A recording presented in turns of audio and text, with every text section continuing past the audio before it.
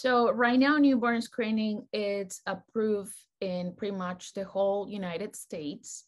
We're missing one state at this point.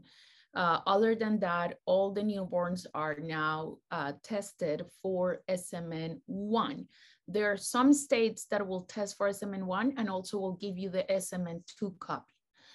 Once that newborn screening comes positive, the Department of Health of each state will contact the pediatrician and the neuromuscular that was assigned for that area. And the patient will be scheduled to be seen in clinic really quickly. We will actually perform a confirmatory test. So we do have to send another blood sample to get the SMN1 testing to see if there is a deletion. 95% of the patients of the disease is caused by deletions, and that's what it can be captured by the newborn screening.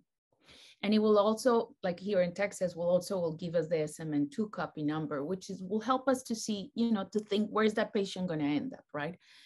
But it's important always to remember that there is that 5% of patients that can have deletion in one allele and a mutation on the other one. So those are called heterozygous mutations. And those patients are not identified by newborn screening.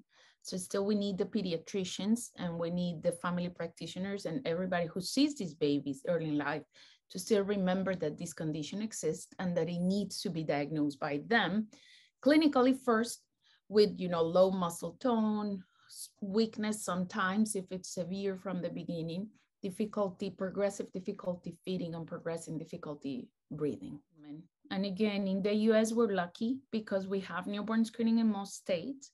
Always remember that 5% of patients that are not going to get caught by the newborn screening, and getting treatment early, it's extremely key in my mind, and that's my own experience and in my mind.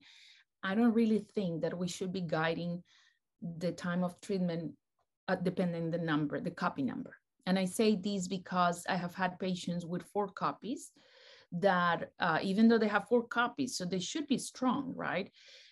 They still present with spinal muscular atrophy when they're 10, 12 years of age, and they present with progressive weakness. So now we're getting these newborns diagnosed with 4 copies. And some of the insurance will say, oh, but they have 4 copies, we can wait. I don't think we can wait, but because this is progressive, there is still, the damage is happening. The difference is how quick will happen, but it's still happening. Even if it's a type 2 or type 3 or any type, there is progressive damage. So why we're going to sit and wait until the damage, it's more visible?